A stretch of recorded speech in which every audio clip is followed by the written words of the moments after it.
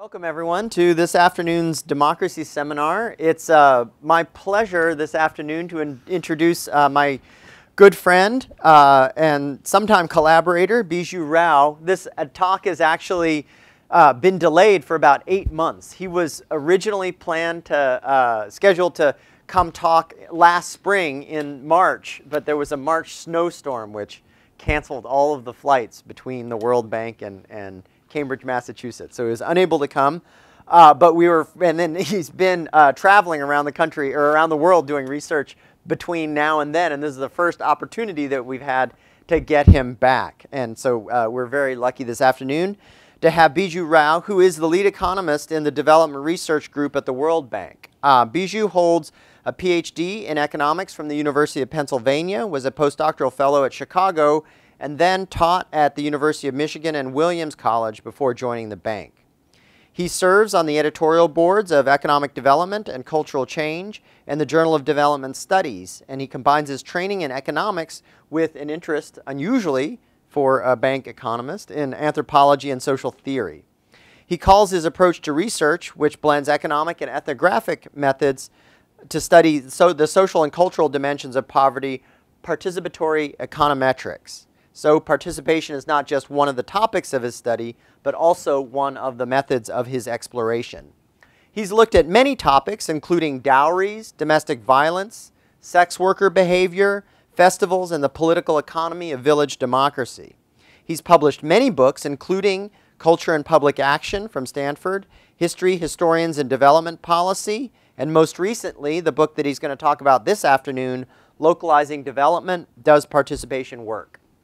I love Vijay's work because, uncommon for a scholar at the bank, or for that matter at research universities, he draws upon insights not just from economics, but also from politics, history, philosophy, and anthropology. In Localizing Development, for example, he shows that participation is not a new idea in Indian development, but traces its circuitous intellectual thread through Gandhi, Henry Maine, and John Stuart Mill, among others. For those of you who have not yet had a chance to read it, I urge that you do so. It's available as a free download as a PDF from the World Bank site. It is an important book, if for no other reason than the World Bank has spent $85 billion on participatory development projects, and we ought to know something about whether, when, and how they work. This book teaches us much about how to think about the relationship between participation and development, especially the difference between what he calls induced and organic participation, the dangers of participation against a background of social and economic inequality, and the importance of state capacity and the state commitment to participatory interventions. Perhaps more than his explanation of participation, the implications of his explanation for how to make perhaps more important than his explanation of participation is his prescription and the implications of his explanation for how to make participation work. One of my favorite lines in the book comes near the end, where he criticizes the kind of deterministic social science that lays out necessary or sufficient conditions of success or failure. In particular, he writes that the idea that communities have a stock of social capital that can readily be harnessed is naive in the extreme. I won't give away any more punchlines than I have already, except to say that he is not content to see some places as ripe for participation and others as hopeless. The important question, rather, is how we can make participation work for development wherever development is needed, and that is to say, everywhere. Vijayendra Rao. Thanks, Arkon, for that generous introduction. It's an honor. I'm glad it finally happened. And I look forward to speaking to you about this topic. How long do I have? Well, we have till 5:30, but if you could end around 5 or... Okay, so I'll try to move along. Firstly, I think I should say this is joint work with Ghazala Mansouri, my co-author on the book. Let's just go right on to it. So as Arkon said, why is participation important in development? It is one of the most important modalities of development assistance, right? The World Bank alone has lent about $85 billion over the last 12 years or so for participatory types of projects. Now, the World Bank is just one agency in this. You combine it with what, say, the British government does, or USAID, or the Nordic development agencies, and you go up to the hundreds of billions of dollars. Okay? So it is a tremendously important in development. Now, one of the things we say in this book is that when we're thinking about participatory development, we're just not thinking about what is known as community-driven development. Community-driven development is when you give money to village committees directly that they manage this money to kind of do stuff within the village, right? That's kind of when you're sending money directly to communities. But we're also including in this decentralized development, which has a very different history, a very different trajectory. But when you go into sort of extreme decentralization to villages and to municipalities, but then you're trying to build participation or rely on the participation of citizens to make those governments effective, at the end you're trying to do more or less the same thing. And even though they have different histories, at least in development assistance, in more recent years, they're kind of even coming up with the same objectives. So you look at the objectives, you look at the project documents, the design documents for these projects at the bank, and they kind of are driven by a set of slogans rather than analysis. And what do the slogans say? What are the justifications for this? You know, we're going to do this because we want to improve accountability in the use of public funds, get citizens involved, improve service delivery, improve access to local public goods, enhance livelihoods, empower the poor, increase social cohesion, build social capital, rebuild the economy, politics. I mean, the point is it's supposed to be a panacea for everything, right? Participation is thought to solve all problems in development. Now, as we know, that's not necessarily the case. And what this book tries to do, I mean, I don't think we're saying anything that others haven't said. I think what we're doing that's different is putting a lot of diverse streams of literature together, point one. But secondly, drawing on that literature to then examine the evidence. How has it actually worked around the world, this business of participatory development on which so much has been spent? And then learning from what that evidence tells us, what can we do to make it better in terms of policy? That is what the book is about. Yeah? So let's go to one of the crucial points in the book, which is what we call the difference between organic and induced participation. Okay? Now, organic participation is the stuff we know and love. Civil rights movement, any form of sort of social movement, social mobilization. Even organizations like MKSP or Seva in India or the Aurangi project in Pakistan or many, many other wonderful NGOs that we know do wonderful work. And there's something very important to keep in mind about that kind of work. And I'm sure many people in this room have engaged in that kind of work. Firstly, it is very badly paid, right? People are doing it really out of intrinsic motives. They're doing it because they believe it's a good thing to do, not because of the money, not because of the salary, not because it's a job. Point one. Secondly, good NGOs, good social movements are there for the long term. They don't sort of do their thing and walk out. They're engaged constantly over decades, sometimes over centuries, yeah, to make change happen.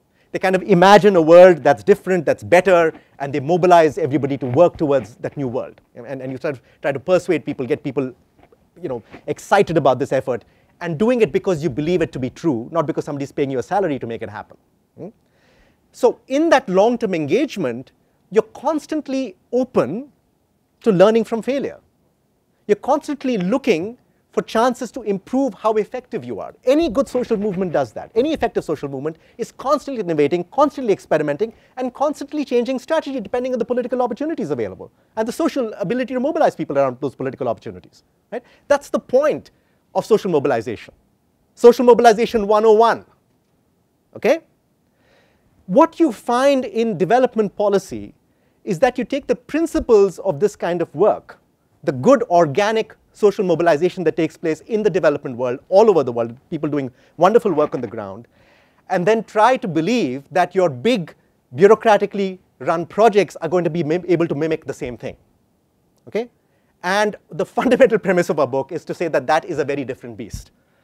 And we call that induced participation as opposed to organic participation. In other words, Judith Tendler very famously called it some years ago supply-driven, demand-driven development, right? So that's the kind of thing we're talking about. We're talking about trying to, it's necessary, don't get me wrong, it's important and necessary to do this, because if you don't do it in a large scale, you'll end up doing boutique projects all the time. Yeah? If you want to affect real change, affect millions of people, you've got to do it in a large scale. But when you start doing it at a large scale, you're sort of changing the modality a great deal. From working with a small number of intrinsically motivated people, you're working with large bureaucracies. When you're working with large bureaucracies, you're working with salaried employees. When you're working with salaried employees, you begin, quote unquote, seeing like a state. And you've got to think about everything that Jim Scott has taught us about seeing like a state to then do participation. It's a very ironic thing, right? You're seeing like a state, seeing like a bureaucracy to get people mobilized from the bottom up. Right? So that's why it's supply-driven, demand-driven development.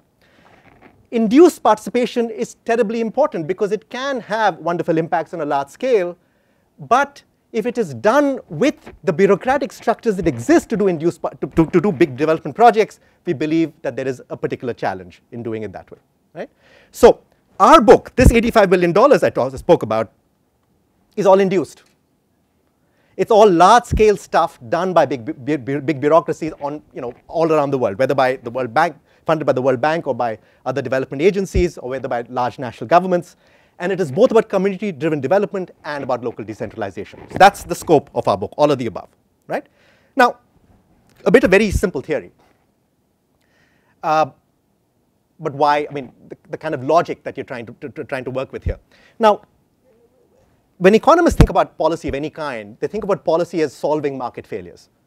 Market failures are when they're sort of, the market creates positive and negative externalities, where there are coordination problems, where there are information asymmetries that create inefficiencies. Basically, the market is not functioning efficiently and therefore not providing a service that it's supposed to provide, right? When that happens, the government has to step in and fix things. Right? That's why governments step in, right? So, I mean, it's a very standard diagram. I'm sure you've seen it in several classes over your lives. But the point is that market failure is what drives the state to come in. Now, as we've been discovering over the last several decades, governments are not efficient either. Governments are also subject to huge coordination problems, poor institutions, and information asymmetries. Right? And what's the unique thing, interesting thing about market failure? Market failure seems to screw the poor more than it does the rich. The rich tend to benefit from market failures. They're able to exploit the system more than the poor are. The poor get screwed because of them. They don't get good schools, good clinics, they don't get credit, all kinds of bad stuff happens. The same thing happens to government failure. Government failure, the burdens of government failure are inordinately borne by the poor. It's highly correlated with inequality, right? So the problem of development is often seen as an interaction between market failure and state failure. When markets and states fail, what do you do? So if you look at the history of this stuff, participatory development, it was providing a third solution. Markets fail, governments fail, let's go to citizens, okay? So let's go to citizens and have citizens solve these problems by holding states accountable, whether the local state or the high level state, and solving the problem of market failure. Say the Grameen Bank is an example of that, right? Using civil society to solve a market failure problem, right? Now, just a bit of sort of history on this. There was a wave of community participation back in the 50s, right after World War II, when development first came in to being, large-scale development, in the beginning of the post-colonial period, when all those independent movements were sort of creating independent countries. USAID, the World Bank, other agencies started working a lot, building on cooperative movements. Right? So you had all these, India, for instance, had the Indian independence movement led by Gandhi, which resulted in enormous interest in cooperative development. Cooperative development was funded by the Ford Foundation in India, as a dissertation at Berkeley has demonstrated. That led to a huge effort to work with local communities for development purposes. Similarly, funding village governments, municipal governments, a belief in decentralization. In the post-World War II period, there was a huge wave of this stuff in the 50s and 60s. It disappeared. Why? Because people like me said it's all subject to elite capture and horrible stuff. So it was killed, essentially. It died, right? The baby was thrown out with the bathwater, essentially. So when it disappeared, what happened was you had a reversal and a great belief in state-led development, in top-down development. Right? There was, of course, a counter-critique to this with Hirschman and others writing about the importance of participation. Then, of course, Paulo Freire, a whole bunch of people all over the world writing against this stuff, trying to change thinking. And, of course, Sen comes along and talks about development as freedom. That, along with the collapse of the Soviet Union, the Reformasi period in Indonesia, other countries that turned democratic, started, and, of course, structural adjustment, started turning people's interest again from top-down to bottom-up. The critique of development that I'm sure you know about. That critique of development resulted in a movement again towards bottom-up development in the 90s, right? So this is kind of the second wave of this thing, right? Now, 20 years later after this wave, it's time to look at the evidence, right?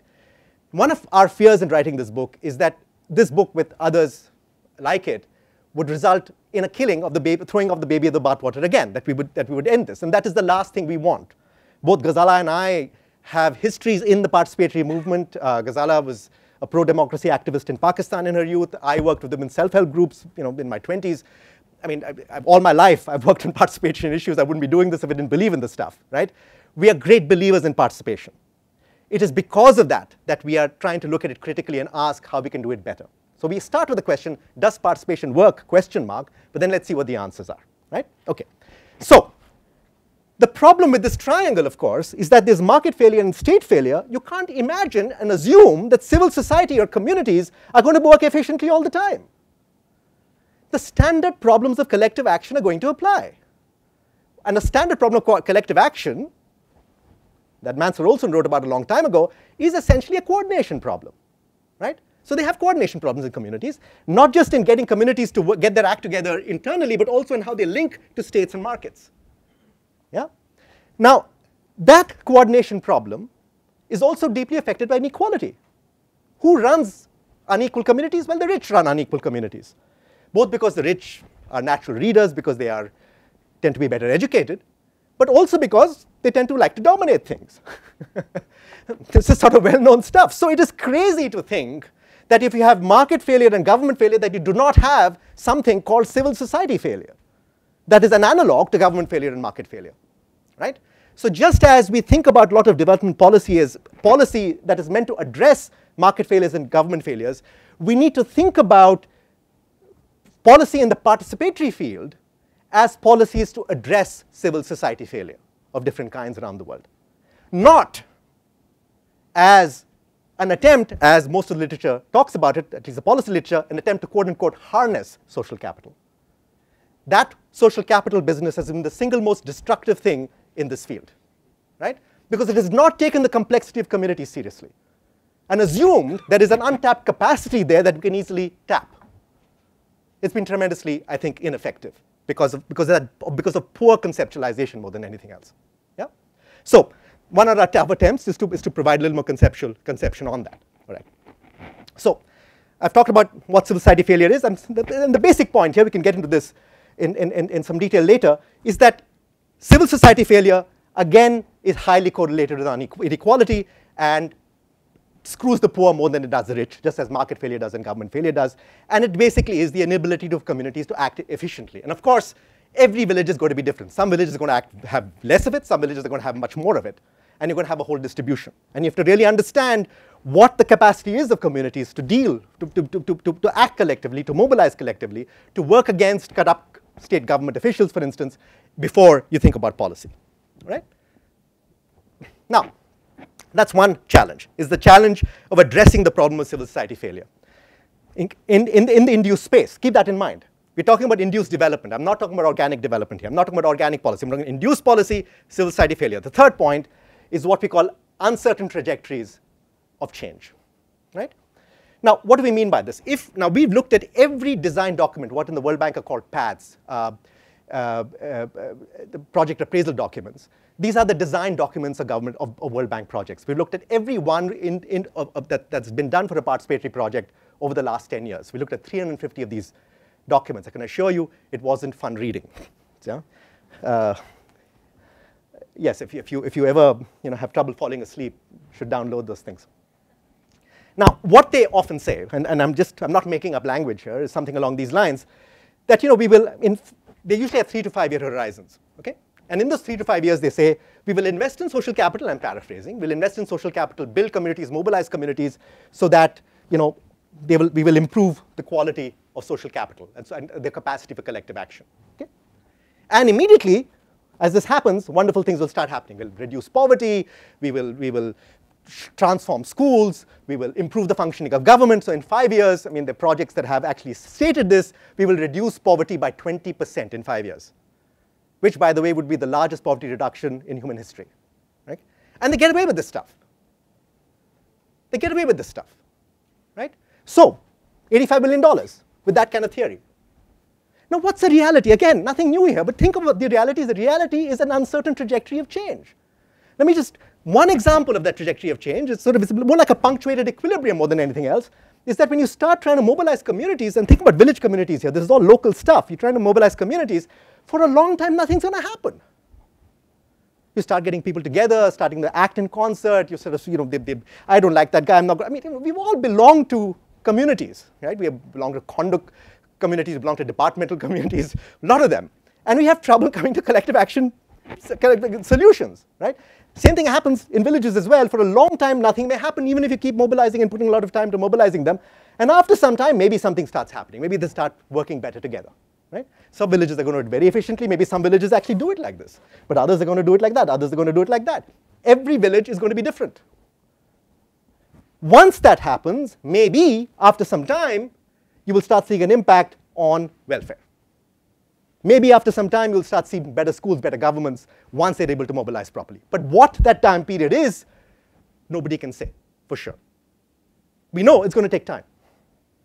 And we know context is going to be all matter a great deal. Every village is going to be different. Not just every village, every country is going to be different. So any design of such a project has to be extremely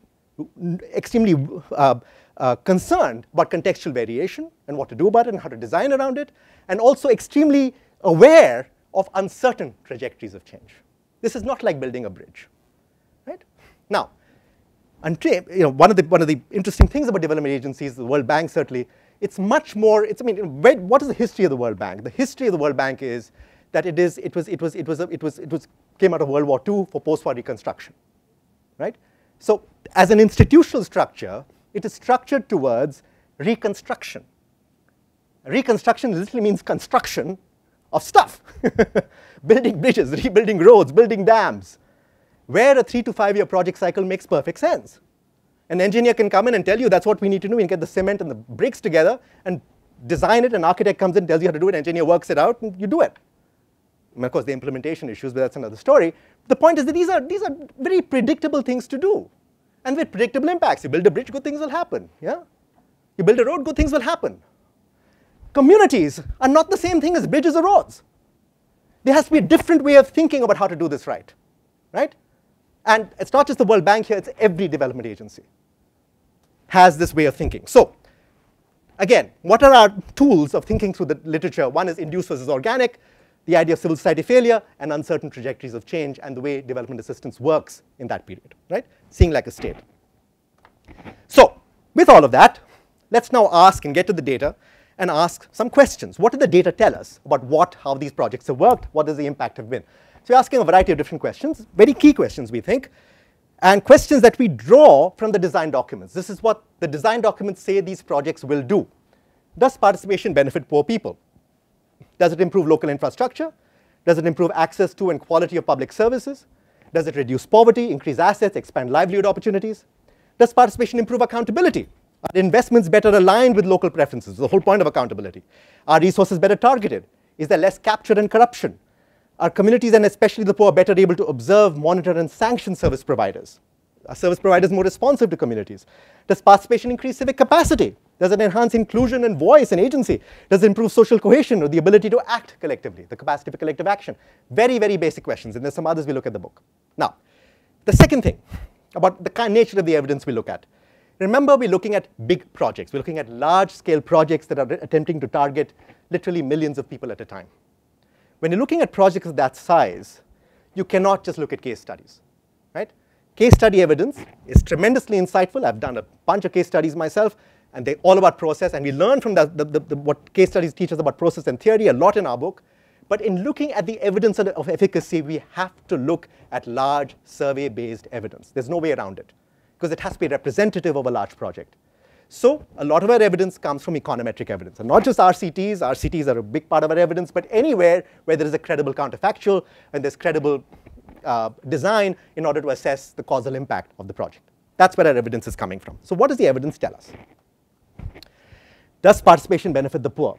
Well, firstly, are resources better targeted? Now, this is the interesting thing. It's mildly targeting towards the poor is mildly better overall, but it's much better for health and schooling. participation seems to work particularly well in health and schooling as opposed to everything else. Right? So keep that in mind. We'll come to ask why that's the case in a minute.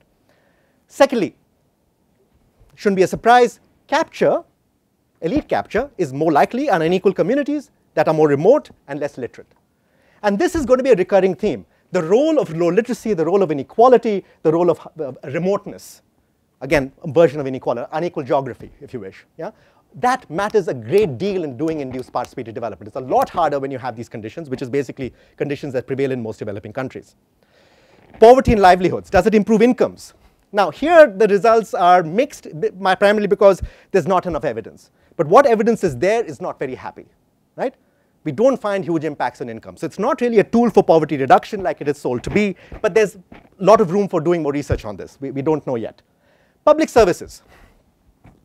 Community participation alone does not work. It's beneficial when there are other inputs. I mean, this shouldn't be a surprise. Just having participation doesn't matter if the government is not cooperating with those communities to make services better, right? So you need a collaboration between participatory, bottom-up, and top-down, right? And you see that theme emerging again and again in our evidence. Secondly, on public services, the gains are larger under democratic decentralization, right? And some countries have that, Brazil, India, some other countries. When you have democratic decentralization, when local village governments and municipal governments are democratically elected in credible elections, you have better results, right? Generally speaking. Thirdly, programs that increase the fiscal burdens of local governments under decentralization can worsen public service delivery. What do we mean by this? You know, one of the problems with policy in this area is that the theory of public finance that is generally applied is the theory of public finance that comes from Musgrove and Oates and you know, Thibault and a whole bunch of folks who were writing in the 50s and 60s about the United States of America, right? And devising theories around that. In other words, they're not looking at issues of inequality, they're not looking at issues of asymmetric information, they're not looking at issues of elite domination, they're not looking at issues of corruption. They're looking at rather smoothly functioning local governments. And then, you know, good things happen, people vote with their feet, yes, we can have increased the big prediction from that is, of course, an effective local government is one that can raise its own revenues rather than have money pushed in from outside. That's a big result. Development policy has been driven, even to this day, I see projects like this, by this kind of thinking. Now, there's a critique of this by Pranab Bardhan, Dilip Mukherjee, a whole bunch of wonderful scholars who've been criticizing this.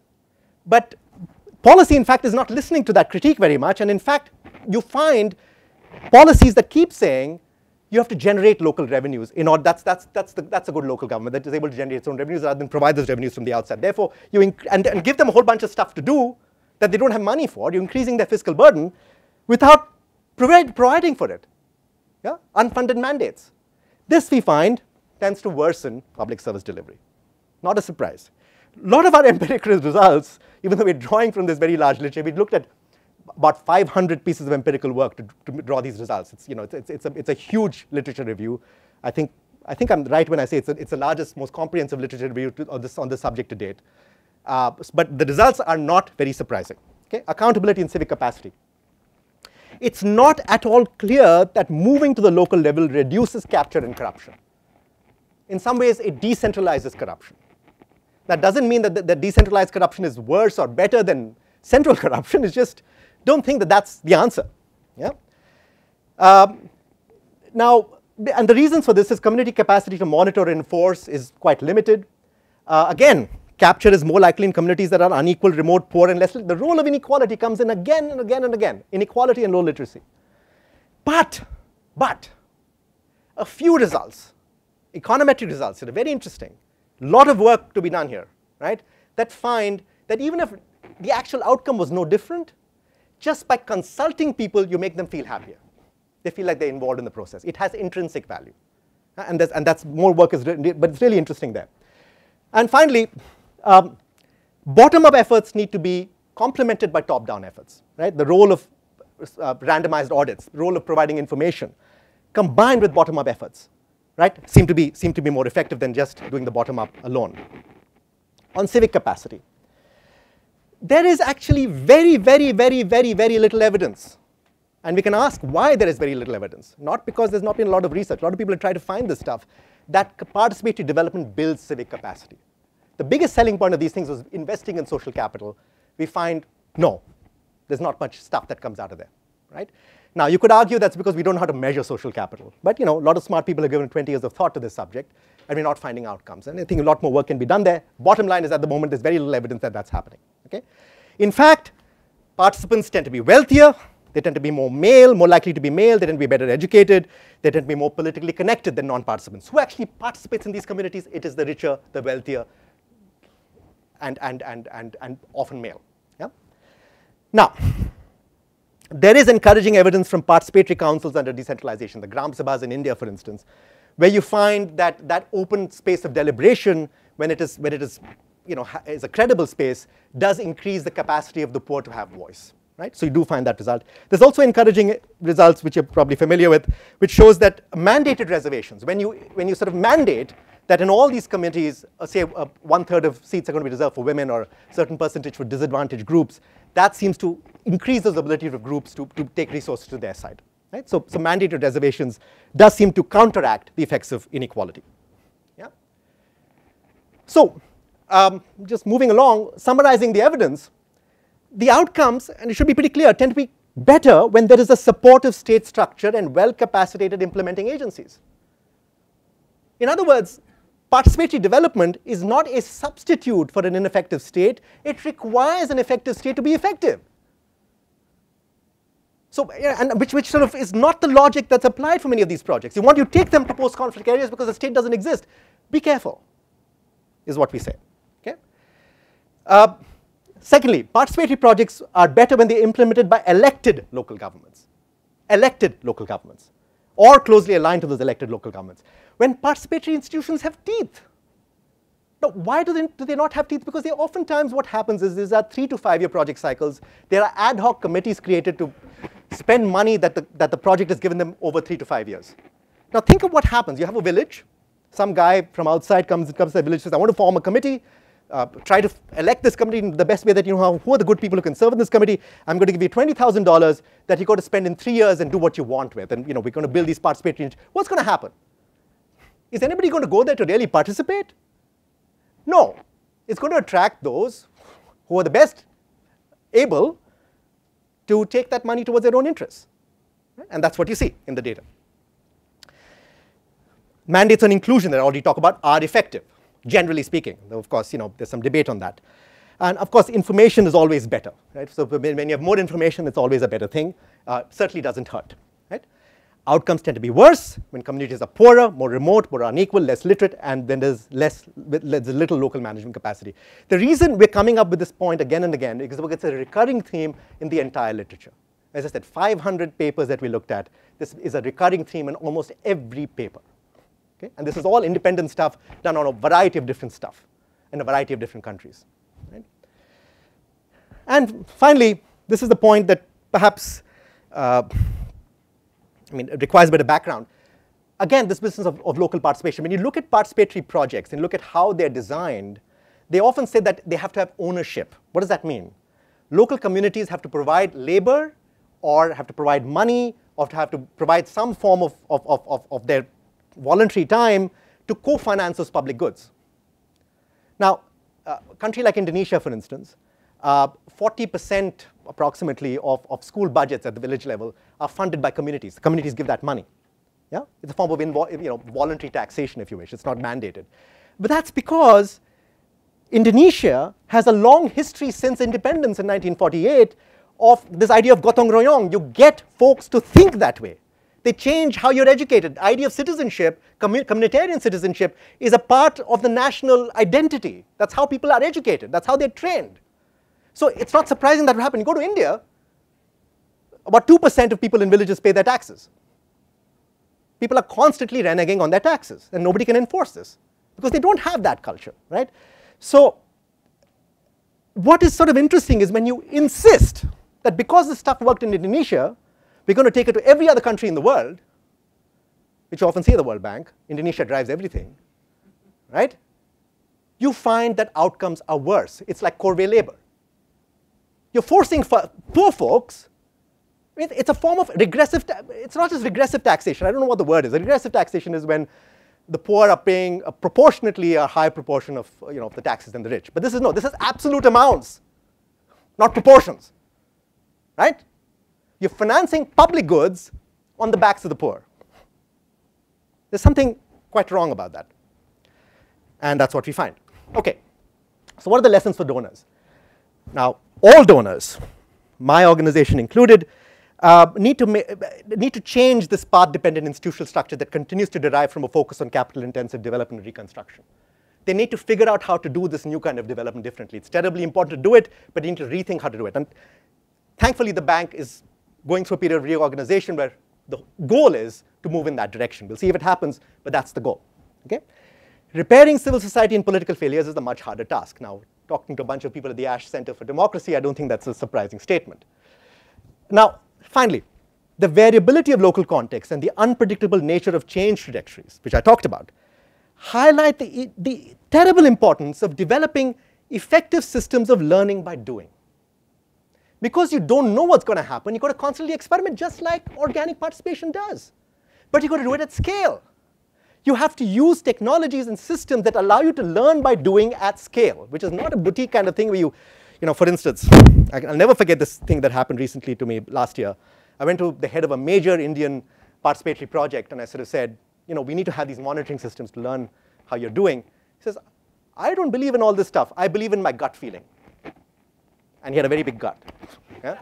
So I shouldn't talk. But anyway, the thing is, this idea that you can go to a village and it's your sort of on the ground sensation by going to that village is going to tell you everything about a $5 billion project is a little weird. You're talking about affecting 250 million women. You can't do that by going to a village a month even. It needs a much bigger sample than that. That idea of using the idea of sampling theory to understand that you need a bigger sample to have some representativeness and have enough statistical power to make a valid statement has not gotten into people's heads. Yeah? And it requires experimentation. A tool that works one place is not going to work another place. Every village may require a different method of intervention. And when every village is different, it requires a lot of experimentation. Right? So, how does the bank do on these attributes? Monitoring and evaluation, learning by doing, path dependency, and so on and so forth. What do we find? Context, learning from context. As I said, we looked at every project design document that the bank has done on this kind of project over the last 10 years, 12 years. 350 of these, a poor research assistant of mine, spent 2 years looking at this stuff. Okay? And man, she needed a lot of coffee. Let's just leave it at that. Okay? What did we find? Firstly, only 40% of them pay any attention to monitoring systems at all. And of those 40%, about a third actually have an effective monitoring system. Right? So about 12% have an effective, reasonably effective monitoring system that one can talk about. But secondly, you read these pads, cut and paste, cut and paste, cut and paste. Talk about paying attention to context? No, they're paying attention to the word cut and paste function. Right? That's not paying attention to context. Now, then we surveyed, okay, then people said pads are, these are design documents, that's textual analysis. That's not how we actually do things in the field. Okay, so we surveyed managers of these projects, and it was pretty good response rate. We sent it to every manager of these kinds of projects. We got a third of them to reply, which for a email-based survey is extremely high, I think. What do we find? Basic point, the bank's operations policies do not provide adequate incentives for monitoring and evaluation and have very inadequate supervision budgets. The incentives within the organization don't allow for it. That the bank is trying to change, I understand. It is not perceived to be a priority of senior management. Monitoring evaluation are seen as a box to be checked to obtain a loan rather than as an instrument for effective decision making. And this is the thing. Even if a monitoring system is in place, it is largely in place for the project manager at the bank to come and see whether there's a monitoring system rather than as what we call a decision support system. Monitoring data to be used by the project to make everyday decisions. That you don't see much of. Don't see at all, in fact. Standard duration of projects, an average of 5.5 years, including of renewals. Some of these projects get renewed, but the average is 5.5 years. This doesn't allow enough time to realize participatory objectives. The time horizon is too short. And so the adaptability to context is pretty much non-existent. None of these, when these projects are designed, it's not like they're talking to anthropologists, with some exceptions. KDP, which if you're an MPID student, I'm sure you've heard about again and again, is the exception. Okay? That's not the rule.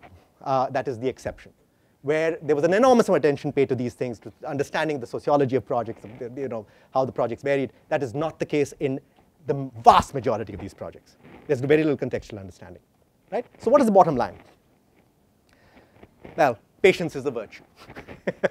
It's not something you can do quickly in 3 to 5 year project cycles. You have to have a long-term horizon for these things. Project structures need to allow for flexible long-term engagement. And again, I'm not saying things that anybody in this room would find surprising. Project design needs to allow for political and social analysis. How many of you know, I mean, you might know 1 or 2 because they teach at the Kennedy School, but how many of you actually know on average a political scientist or sociologist actually doing political science or sociology in the World Bank? Very, very few, right? Because they're not used. Monitoring systems, the non-existence of monitoring systems, that has to change. And the idea of a sandwich. This is something that Jonathan Fox came up with many years ago. It's a very, very important. Archon's work has demonstrated this again and again. I mean, everybody who looks at this subject seriously finds the same thing. We find the same thing. The idea of a sandwich. The top has to meet the bottom. If the top, the center, is not actively supportive of participation, it's not going to work in the induced sense. Now, an NGO, an activist, maybe it's a different story. That in fact they're acting. Let me give you an example. I mean, there's some work that I did in India that did this. Think about what's going on here. So let me give you this example, and you see this everywhere.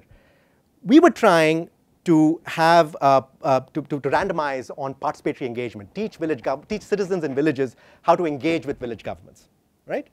But the way it was designed, we didn't get the support of the high-level bureaucrats to make sure that this happened, right? So what basically happened was these citizens were getting activated, and they were getting beaten up in the process. So the few village activists who were brave enough to say anything about corrupt local village politicians were beaten up by the village politicians, and their family said, I'm damned if you're going to do this. One guy was kicked out of his house by his wife because he said, I don't want you as an activist. I get into trouble, right? So they don't do it. I mean, think about the irony of this.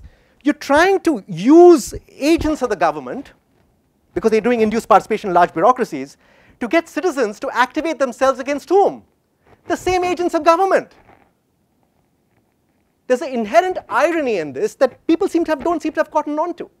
Okay? So you need that sandwich. You need the bottom-up force, those citizens, those poor activists, to be supported by somebody higher up than the local agents of the state they're acting against. Right? That sandwich becomes very important. Facilitators. At the end, all of this, I mean, again, Judy Tendler's work is classic here. Who works on these projects? It's the lowest paid functionary of these projects, the facilitator. This person is usually barely, maybe high school educated probably, makes nothing, okay, but they're not intrinsically motivated. For them, this is a good job, right? But they're the lowest paid people and they're supposed to be activists, survey designers, implementers, anthropologists, economic analysts. They're supposed to be like these multifaceted development workers and supposed to create mobilization and change, all on their heads. Poorly incentivized, poorly paid. And actually a big research topic, because we know very little about these guys and how they actually function. Finally, and perhaps most importantly, a tolerance for honest feedback and failure. Now, learn from failure and success. I mean, it's something that should be such an obvious message. Finally, the bank is beginning to talk about it after our book came out. I'm not necessarily saying there's a causal connection, but it's true. This idea of allowing mess to be revealed. Development is a messy process. When you have that triangle and everything failing, things are not going to happen in neat boxes. To learn from that mess is the point. Are you able to observe that mess and adapt accordingly? That's the crucial thing. But when you get slammed for saying anything critical, you become so scared that nobody says anything critical. The entire, David Moss, who's a wonderful anthropologist at SOAS in London, did a study where he found, and I'm maybe not very sure with these numbers, but something like 30 to 40% of the project's budget was spent on advocacy. What is advocacy? Making stuff up. That's what it is. Publicity. Okay? You're polishing up the project. Boot polish is what I call it. Right? Constantly, that's what development work is about. If you join a development agency, you'll be spending a lot of time doing that. Right? That culture needs to change into actually observing and learning from what's actually going on the ground. Right? So let me stop there since I'm out of time, just about, and encourage you to download the book, as Archon said, and that would be worth the effort. Thank you.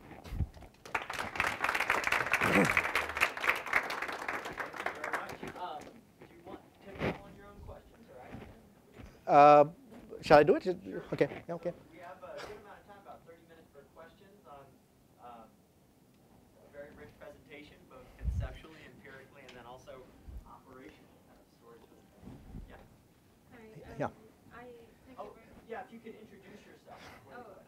My name is Fatima Parks. I am visiting the center from Washington, D.C. Oh. I just came back from a trip in Yemen where I monitored and evaluated a food project. And we were looking for alternatives. One of the things that came up is food for work and cash for work. Just wanted to get an idea from you. What do you think about these programs? Yeah, so I mean, you know, that's a different literature, right? I mean, that's not necessarily a participatory literature. So I'm going to defect that question instead of, you know, deflect that question. Yeah, at the back there.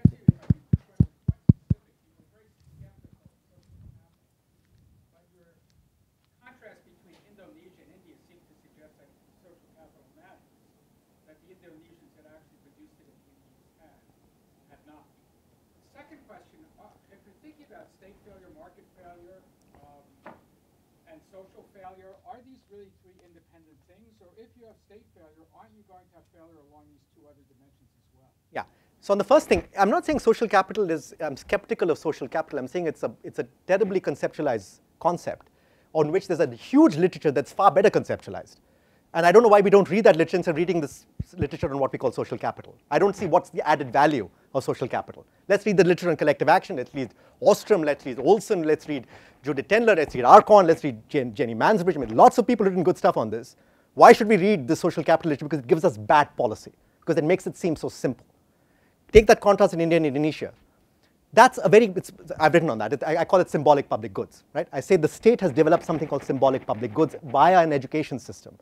Yes, it creates civic capacity. I've got nothing against civic capacity. It's a very important concept, or agency. It's how you conceptualize it, right? And to me, social capital gives us a very weak conceptualization. That's just my view, right? On the second point, there you're absolutely right. Strong civic capacity often exists in states that have strong states, right? And that's one of the challenges of development, is how do you function in a space where nothing works? That's the big challenge. And our answer to that challenge is go slowly, be patient, experiment. Don't think you know what you're doing, because you don't. Don't think that because it worked in one country, it's going to work here. Please understand the local politics, the local anthropology, local cultural systems, local political, social. Understand how all this works before you start sequentially trying to do stuff, right? Don't rush into just throwing money away. That would be a perspective. Yes, sir. Well, what you have explained, to me, it sounds too good to be true.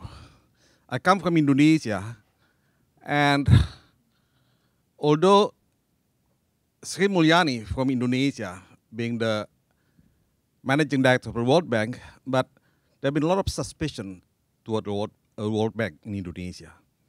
We are experiencing intensive and extensive decentralizations. Not all of them ready yet. And civil society is not present in almost everyone, especially outside of Java. I'm all for participation, organic and induced participations. But again, without civil society, with all this suspicion toward the World Bank, how could you overcome that? How could you be effective in that kind of situations? Now, I'm not going to get into trouble by answering that question. But the thing is this, right? I mean, you make a very good point.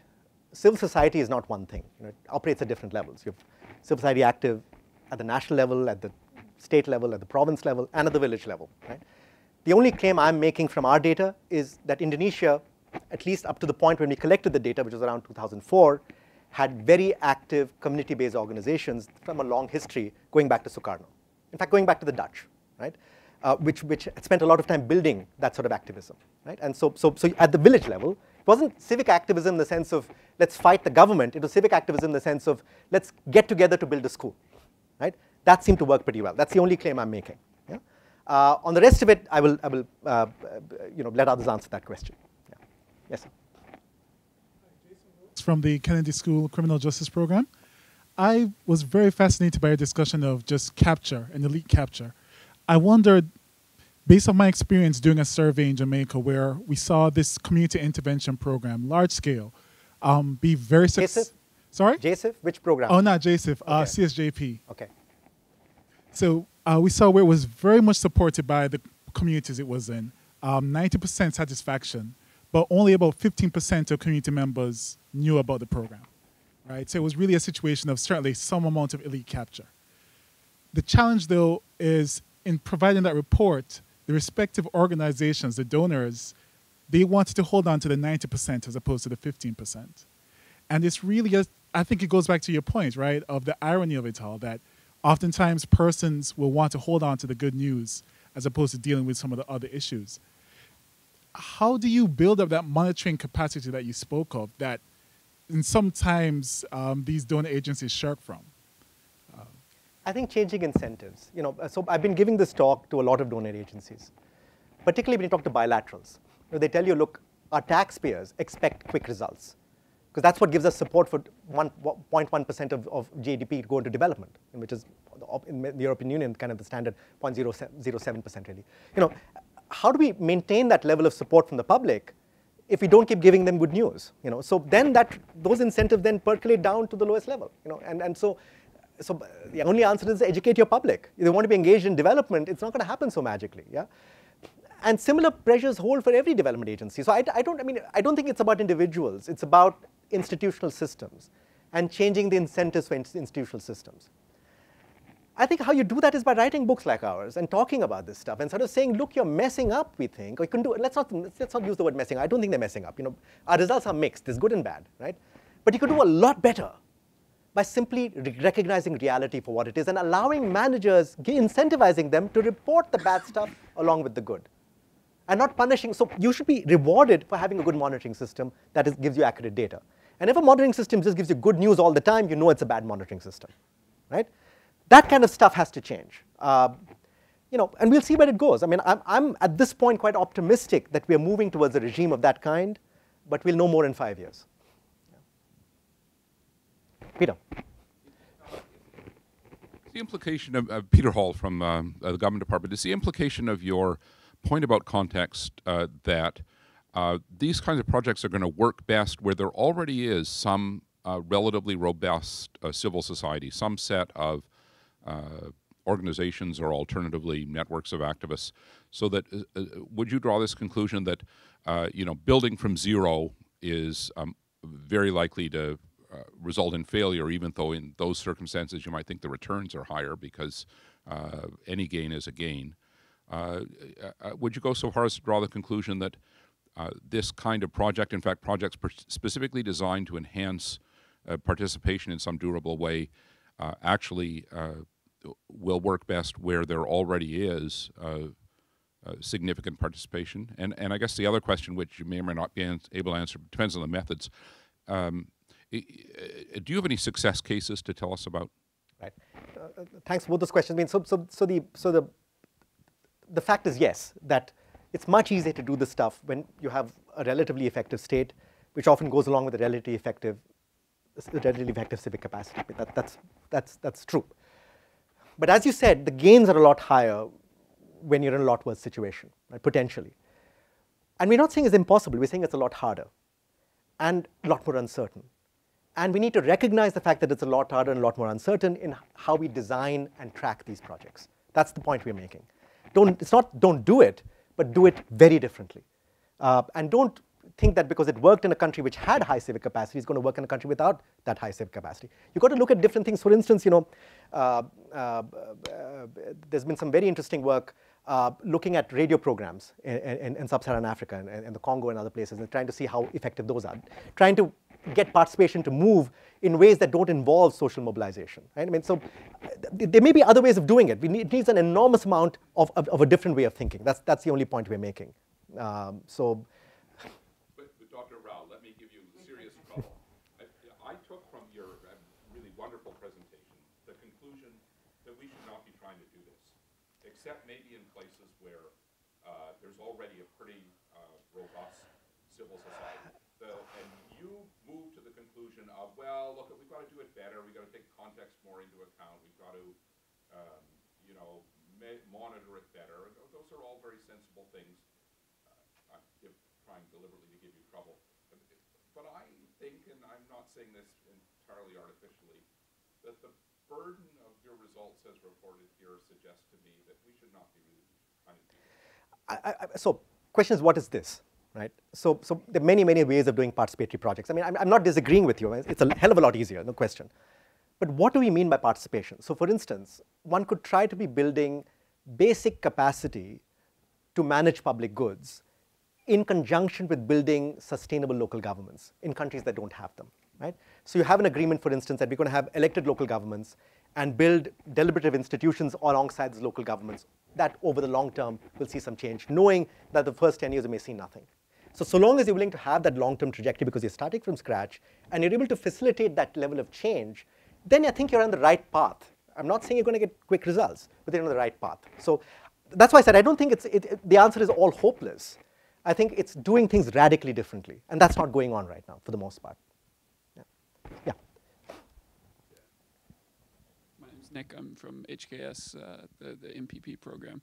Did you, in your literature or in your research, did you find any difference in I know the World Bank at one time had a global program on output-based aid, which was basically instead of providing everything up front, it sort of was over time. Did you find any difference in the participation of the citizens when you didn't sort of give everything up front? What do you mean by give everything up front? I guess instead of giving the whole loan up front, you sort of stretch it out over time, and based on, once you hit targets or once you hit milestones, you hit more. Yeah. Well, there's a lot of such programs. They've not been well evaluated, right? So if anything I would say would be anecdotal and speculative. But it's certainly a promising area of research. And that's exactly the kind of thing that we would say that one has to test out a little bit more. Yeah, Archon. So I'm thinking about your the first category of induced versus organic participation.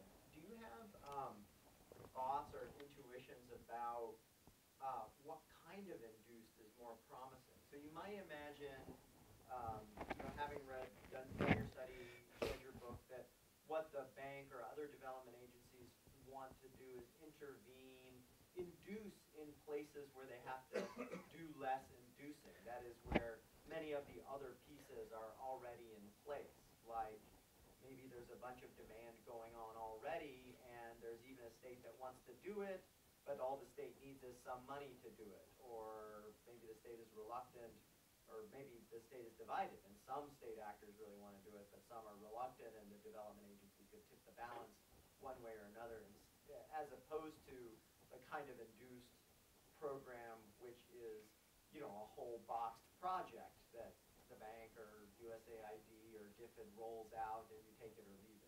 Yeah, no, that's an excellent question. It goes back to a question which I didn't answer on successful projects. So, the point is that induced and organic are sort of ideal types, right? And ideally what you want to do is to have the induced build on the organic, or interact somehow, support the process of organic. Go back to Peter's question as well, right? So let me give you a couple of examples. A project I'm involved with now, which is basically on women's self-help groups in India, supposed to affect at the end 250 million women. This is building on 25, 30 years of effort in building women's self-help groups in India. So it makes sense for the bank to come and say, okay, you've done this in various places, let's try to scale it up now. It's an organic part, it's completely organic, let's try to scale it up. Similarly, the Indian panchayat system, right? Constitutional amendment, 1992, the 73rd amendment, that says institutes regular elections every 6 years, that institutes a deliberative body. It makes sense for a development agency, let's build on this capacity, let's build on this institution that's going nowhere. These institutions have teeth because they've been constitutionally empowered. Let's build on that. Now, what has also happened is development projects have, in fact, not done that.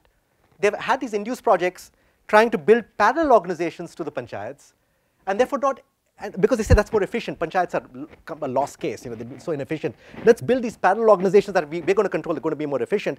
But that's, in the long term, that's precisely the kind of thing you do not want to do. That's totally crazy induced, right? Indonesia KDP, which started its design by doing these surveys of understanding the nature of civic capacity in the villages, in Indonesian villages, and then building on that basis. So try and discovered all the civic capacities, let's build on that. So, but then saying that, look, over time, they sort of said that, look, what we need to do is build the capacity of local governments, not just build these organizations. How do we do that? So that's the next PNPM is trying to do that. So there are ways of doing this that make a lot more sense, that constantly are both aware of and interact with organic systems, right? And that's the way it needs to be done, and constantly, again, with experimentation. So you're absolutely right, right? What doesn't work is cookie cutter induced, which is worked in Indonesia. Now let's take it to, God knows, Kenya. The KDP is extremely unusual. It is. It absolutely is. The bank has been involved in the KDP for 50 years. Scott Guggenheim is an unusual guy. KDP is an unusual project. But that's what. But Indonesia is the first or second biggest World Bank presence, right? it is. And a lot of what we know about community development at the bank is from Indonesia on the best project possible. That's part of the nature of. Think of our results, right? We're looking at the econometric evidence. Now, in order to have like a JPAL type to go in and evaluate a project like this, that project got to have enormous self-confidence.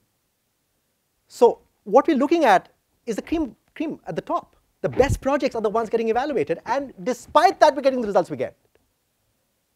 So just keep that in mind, right? The vast majority of projects have no econometrician who's gone in there. They typically have consultants going in and writing stuff that the project wants to hear, which is not an evaluation. Yeah, back. My name is Adina. I'm an MPID student. Thank you very much for your presentation. I was wondering, like, a couple of the lessons you said, like taking context seriously, looking first at the problem and understanding the problem well, not just copy-pasting solutions from other places, to me seem like general lessons for like any development work. So my question is a bit like, how much of what you think you learn is really particular to this type of development rather than like general? Yeah. Valid So there are two answers to that, and that's a very good question. First is, you're right. It's general lessons. I mean, a lot of what we're saying are general lessons. But in what we call complex interventions, and all participatory interventions are complex interventions. What is a complex intervention? One that has more heterogeneity, where heterogeneity matters a lot more. Every village is different. These things become even more important, point one. Yeah? And that's, so it matters for everything, but it matters much more for us, for our stuff. The second point, the flip side of that, is that participation can help everywhere. I mean, so what do we mean by participation? So as I said, to answer Peter's question, I mean, if you have a road project, or let's say you have a schools project, I mean, the evidence is clear. This is a school and health project. Evidence is clear. If you have village committees, a parent-teacher association monitoring the school does better. That level of participation where the sandwich has already happened, why do we find better results in health and education? Because the sandwich has happened. The Ministry of Education, and that answers Peter's question, has accepted the idea of participation in that ministry's work. So it's going to listen to whatever the school committee at the village is going to say and provide the resources to enable it to happen, right? So even if the governments are completely failed, so long as the Ministry of Education works fine, you can do participation, and it will help, right? So participation has a much broader relevance than simply sort of community-based development or decentralization. And that's the other point we want to make, right? And that maybe requires less monitoring, because that's just information that's just control for an existing project. A dams project, build a big dam, resettlement. You need to have participatory systems of negotiation, of deliberative systems to figure out how do we resettle people. But that's messy, so they don't do it. Oh, it's supposed to do it, but they don't do it really well, because it creates noise, and bureaucracies don't like noise. Yeah. Hi, I'm Graham Smith at the Ash Centre and also Centre for the Study of Democracy in Westminster. I have a range of questions to ask, but I guess one that I'm particularly interested in is the question of design. And I tried to do some work a while back trying to understand the nature of participatory appraisal, which has some sort of family resemblance here. And what I found by looking at World Bank documents was how little I could actually tell about what had been done. And so when you're, and I'm just wondering, I guess the same is here. I mean, actually, how much lessons can you draw from these reports on the design characteristics that work of actual, participatory institutions? Because from what I've seen, there's actually the level of detail of what people have done in the field is so scant. They say, oh, we did a participatory appraisal. How? Yeah. When? And I wonder where. So I think you're right. I think design matters, context matters, but we seem to be a long way away from really being able to account for design. Yeah, no, and that's a good question. So 2 points. I mean, participatory appraisals. Understand what participatory appraisals are, right? I mean, I'm not making this up. Am I being videotaped? Okay. So participatory appraisal is basically, firstly, very small sample. Yeah, a bunch of consultants go in, talk to a few people in the village that they call, qualitative work, but it's actually focus groups of some basic kind. I mean, maybe they do a song and dance before it and call it participatory, but it's basically a focus group. And they do it quickly. They come up with results. So when you go to a village and you ask the local facilitator to organize groups for you, who are they going to go to? People who benefit from the project, usually the elites, right? So you're always going to find good stuff. There's going to be no variation. Participatory appraisals rarely give you problems. They always give you good things, right? Because that's the nature of the beast. That's how it's done, right? The results we draw on are quite different. They're large-scale survey-based econometric work, right? Done by independent researchers who have then had those papers published, refereed in top journals, right? So it's not gray literature. This is serious academic literature, right? Point one, it's been vetted and established. Secondly, because it has a credible counterfactual, if not a randomized trial, then some sort of regression discontinuity, propensity score matching, something that is considered relatively credible.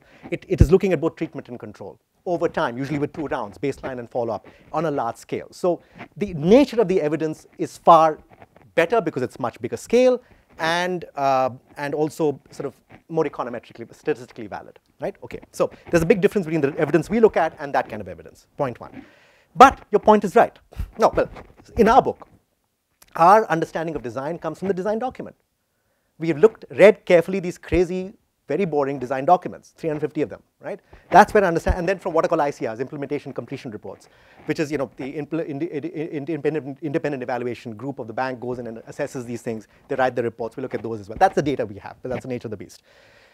What the literature lacks profoundly is good qualitative work. Right?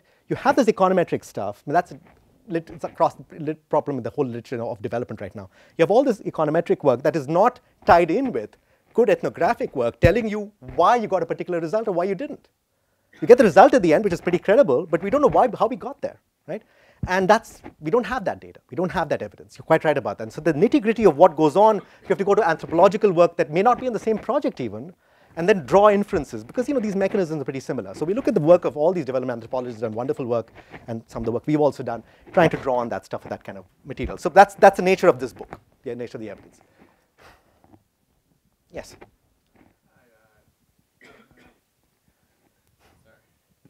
Dan Honig, I'm in the PhD program here at the Kennedy School. And I have 2 questions. You've talked quite a bit about how the bank... Oh, Dan, I know you, don't I? Yes, okay, absolutely. Sorry. You have put on a beard or something. Okay, yes, yeah. So I have 2 questions. The first is, you've talked quite a bit about how the bank and other donors manage and design these projects and deliver these projects. I was wondering if so what I'm hearing is that with regards to M&E systems, with regards to the incentives that facilitators are given and their opportunities for feedback, with regards to the project cycles in which the bank tries to deliver these projects, and the attention and sort of priority the bank gives. There are kind of, on the organizational level, opportunities for reform. I was wondering if you would add to that menu at all, other ways you think that the bank organizationally might shift how they deliver these projects. And then my second question would be, looking across donors who deliver participatory projects, do you think there are some that do a better or less good job of doing so? And if so, why? Good questions. So on the first thing, look, incentives have to change, okay? And I can't do that. I'm beyond my pay grade. The organizational incentives have to change in every development agency. That's a big deal. Now, the bank is going through a big reorganization right now that's supposed to change those incentives. We'll see if that happens, right? At least they're giving some thought to it, which is a good thing, right? So at the moment, we don't have any evidence as to whether it works or doesn't work. I don't know. It's just starting. But secondly, what can we do in that context? So let me tell you, I can tell you what I'm trying to do, right? So when I finished the book, first draft of the book, it was back in early 2011, the vice president of the South Asia region, who happens to be Mike Walton's wife, said, okay, put up or shut up. You're sitting around writing all this stuff, go fix it. I got this big $5 billion portfolio of participatory projects in India, go fix them, right? So that's what I've been doing for the last 2.5 years, yeah? And what I've been trying to do is develop something that I call a social observatory. So what we do is that, I mean, it's basically bringing research to operations, but embedding research within operations. So it's not like a researcher going from the outside and doing stuff. We all, I mean, that's why I spent 6 months a year in India. We work from within these projects. And we got about 20 impact evaluations going on. That's one thing, right? But then we're doing qualitative work. We're doing something called process monitoring. We sort of got all these projects tracked on a rotating random sample qualitatively to understand problems of implementation. I've got in-depth qualitative work going on in 2 or 3 different places tied in with the econometric work. Case studies. Yeah? Every time the sort of quick thing needs to be done, we get case studies done. We did a big case study on the implementation of the largest Indian participatory program, the National Rural Livelihoods Mission, and found lots of problems that we presented back to them and resulted in a reorganization of that project, right? I've just now done a case study, rather somebody works with me, done a case study on a mental health, participatory mental health intervention that found all kinds of design issues that they're trying to fix, right? So we're trying to change the culture of these projects, revealing the mess. And by the way, we're finding a lot of good stuff. That's what's surprising. If you let good researchers in, and it's not just me, the people from all over the world working on this stuff, under our umbrella, we're finding a lot of good stuff. These projects actually do a lot of good, and they also have lots of problems. But that openness to accepting the good with the bad is what is different, okay? Because of this constant engagement, right? And that to me is very healthy, because every project scrutinized at that level is going to have that thing going on. Yeah? Now, if that can happen everywhere, okay, and there's no reason why not. There are lots of MPID people who could go and work on these things. Lots of PhDs. I think it could make a difference. Right? You need that constant engagement. And by the way, there's some really good research to be done here. Yes, sir. So I'm Julian from the Program in Criminal Justice at the Kennedy School. I'm curious to know what you learned from the relationship between induced participation projects and political goals and ambitions, whether at the local or national level. Because I think one of the lessons you drew is that, you'd like the World Bank project in the future take into account a little bit more social and political analysis and not just economic analysis. So, but I'm curious to know what it means. Does it mean that you actually learned through your careful review of these projects in the past that would have been a good thing to actually tie the projects to current local or national, government ambitions, or does it mean something else? Yeah. So, by political analysis, I don't mean that we need to be aligned with politics. The projects are already terribly aligned with politics because they have to be approved by the politicians, right? So they're going to do what's in their interest to do. And in fact, you find some results that show that these projects are more likely to be implemented just before a big national election. It's an easy way to send money down to the ground. That's another story. That's not what we mean by political analysis. That's done, right?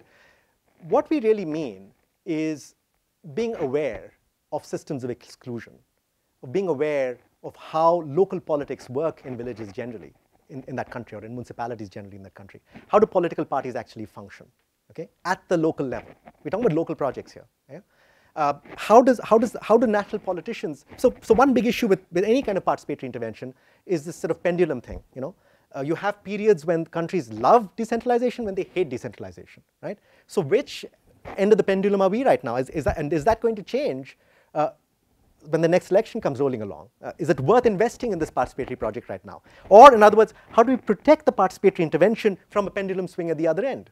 How do we do that, right? These are, and there are a variety of questions like that. Social stuff is, of course, easier to think about. Systems of exclusion, what is the nature of gender exclusion? How do we change that? How do we fix that? That kind of thing. You have something called gender analysis nowadays, which always comes up with the same thing. Women are much worse off than men. Let's have reservations. That's basically all you say, which is not a bad thing, but you could do a lot more complex stuff than that. Yeah. The point we're making is that,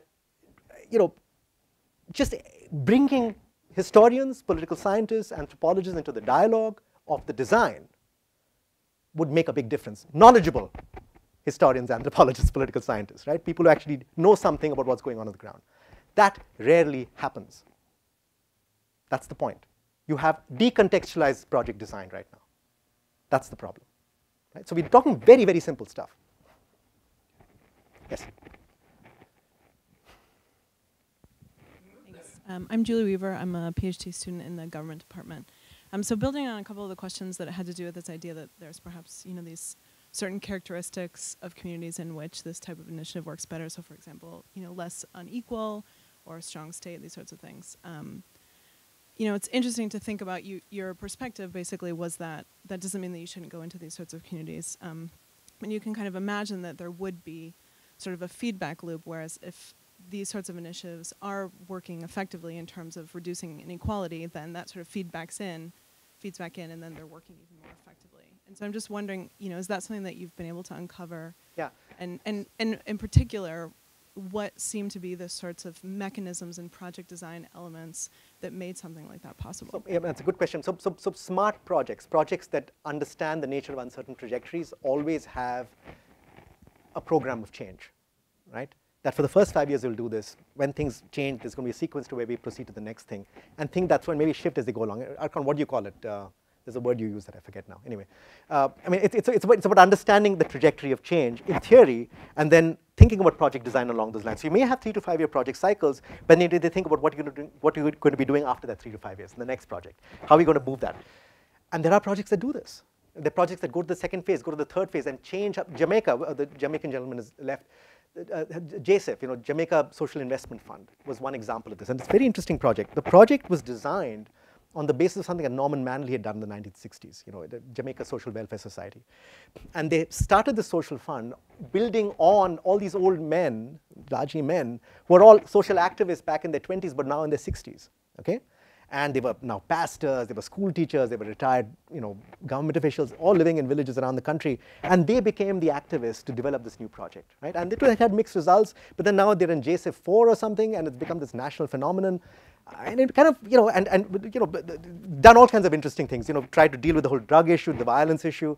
And not enough research has been done to see whether it's been an effective intervention or not, but that's the kind of trajectory that I would be talking about, right? So it can be done. The issue is that it's not done enough. It's not given enough thought. I wanted to raise a question that steps back and then kind of takes off of I was taken by your introductory history of the pendulum swing of development, from a participatory moment in the 50s and 60s to a highly, highly centralized big capital project moment for a couple of decades, maybe 3 decades, and then maybe a participatory moment after that.